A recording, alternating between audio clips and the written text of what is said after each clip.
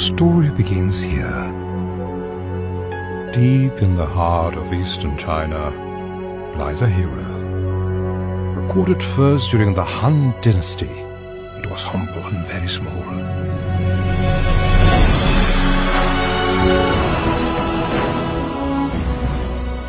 Yet over time, soon became known as one with great power. So powerful, this rare herb was quickly reserved only for the royal family. Why? What did one little fungi do to be documented in history as the king of herbs? No matter, the word spread like wildfire. Foreigners gave it many different names. The Japanese pronounced it Reishi. Locals to the Wuyi Mountains pronounce it Lingzhi. But to the Western world, Lingxi was preferred. Regardless, the word Ling has many interpretations. Miraculous, sacred, divine, and mysterious are just a few. The kanji for Shi, however, is traditionally defined simply as the plant of longevity. Fame soon engulfed our hero, as royal artisans were commissioned to paint its glory throughout the walls of the imperial Forbidden City and Grand Summer Palace. Then civilizations collided. The year was 1881. Peter Adolf Carsten named the genus Ganoderma. So, in short, Ganoderma lucidum, our hero with the various names, is historically honored and recorded for many benefits and has been popular in traditional Chinese culture for over 2,000 years.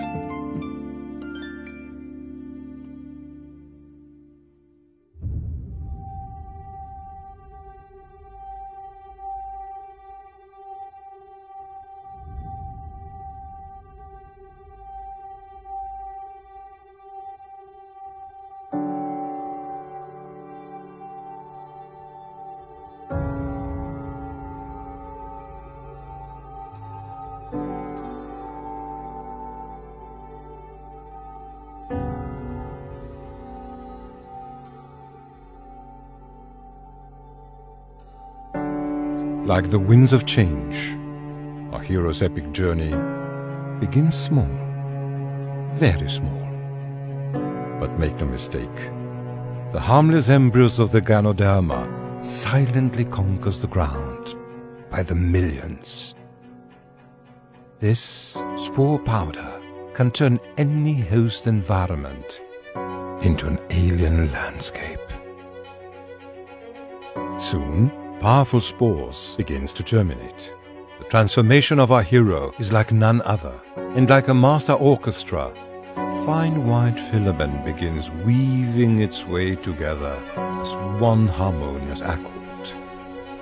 Enter the world of mycelium, creating one of the most advanced organic networks mankind has ever seen. Yet all of this takes place in the shadows.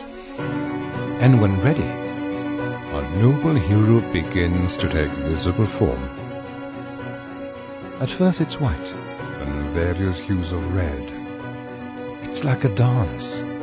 The stem majestically begins to fan, widening its royal presence.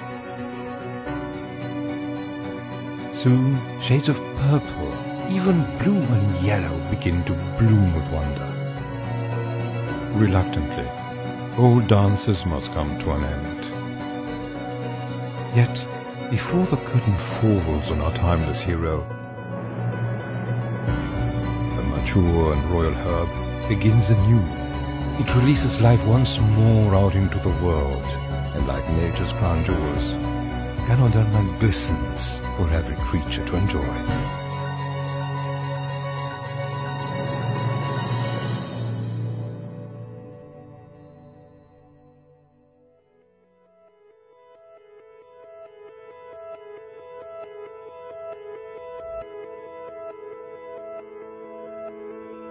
Now you have heard the great story. Yet, what makes one fable better than another? Why are some remembered for centuries and others lost in time? Maybe because they have purpose. Another great story with purpose is none other than something so profound yet very, very delicate. Our health. And if good health was our hero, the villainous antagonist must be one of destruction, like free radicals. When the body is under attack by free radicals, that can cause significant aging at the cellular level, thus destroying what we hold most dear: life. The biggest reason Ganoderma has been remembered for millennia is mainly because it naturally contains antioxidants. Careful, not all Ganoderma is farmed the same. Many will cheat, grow it too quickly, or even harvest it unnaturally. Yet only the few, the very select, planted as nature intended, allowing a full and complete life cycle happen beautifully, properly, and naturally. There you have it, the grand story of a most noble hero. Yet the story is far from over. Anyone can experience why the profound, the highly educated, diligently sought after this divine earthly treasure. What mankind enjoyed for thousands of years, harnessing the powerful antioxidant protection of Ganoderma, is still very achievable. So, as the hero's story must now draw to an end, it is only the beginning to tell yours. Tell me, what will your story be?